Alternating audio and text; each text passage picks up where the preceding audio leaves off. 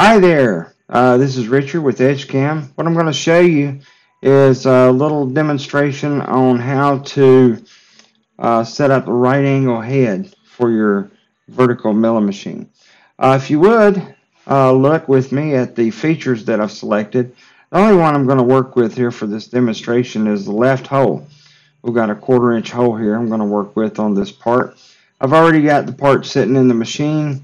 As you can see with the stock on there and everything. So I'm just going to move over into the machining area. And what we're going to do now is go into our tooling. And I'm going to get a drill. We'll find a little 1/4 inch drill here. I actually made one up, little stub drill here a little bit ago. So we'll select that. And I'm going to put that in position 1. I'm going to go to the very far right to angled head, and we'll enable the angled head now, and it says mounting angle. So my mounting angle is going to be 180 degrees. Had to play around with that a couple times to see which way it needs to go, but it is going to be in the 180 degree direction as it's machining that left hole. So the head angle, we're going to set that at 90 degrees. Lower arm length, I've just been playing around with. You can make these whatever you want to. Offset, nothing. Upper arm length 4, lower arm diameter 4 and 4. Just whatever you want those to be, you can play around with them and see what you think. Now, let's look. Here's our angled head. Okay. Some of that stuff we just filled in determines what the size and length of this stuff is here. So you just play with that and have a good time with it. And that right there, that orientation would be 180 degrees. So 0 degrees would be facing to the left. Okay.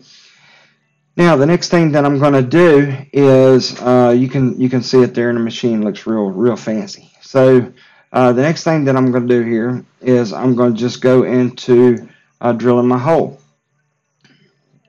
Now, I'm just going to say okay on all this. The depth, everything looks good. We can take that cut increment, take it or leave it.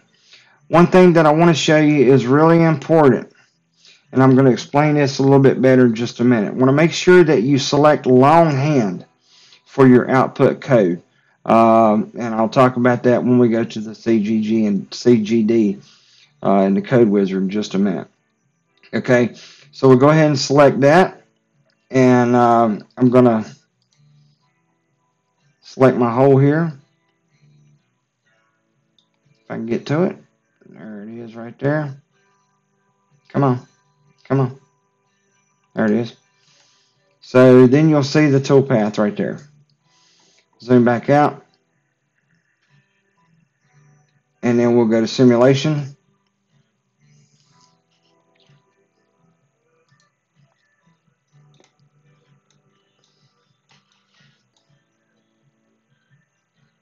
Okay, so you see that it simulated that toolpath for that hole. Now, let's go to NC code, and I'm going to generate the toolpath.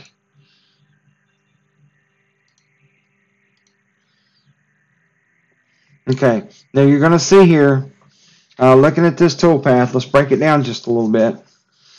We're starting out X, negative. Then we're going down to Z, negative 375. That's the depth of the hole from the top.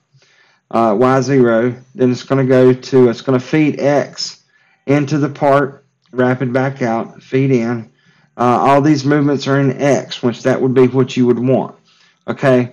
Now, there's a couple things that we've got to do to get there. First of all, you remember that I said that in the machining, in the hole cycle, be sure and select longhand. Okay, now the reason for that is when we go to our CGD, we have to do something to our machine in order for this to happen. We have to make an adjustment in the multi-plane coordinate system output. Typically, you're going to see this set as CPL coordinates. Okay, in this case, we need to set it to machine coordinates. so that it will allow us to use it'll allow the machine to recognize the CPL that it's in.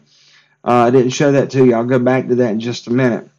But it also says here in the help menu, when we're looking at that, multi-plane coordinate, machine coordinates. Okay, this code always outputs the machine coordinates corresponds to the machine's X and Y linear axis. This note right here, CPL names, I'm sorry. Note that under this setting, whole CAN cycles are only supported in a plane that is parallel to the initial CPL. Okay? Yeah. Okay.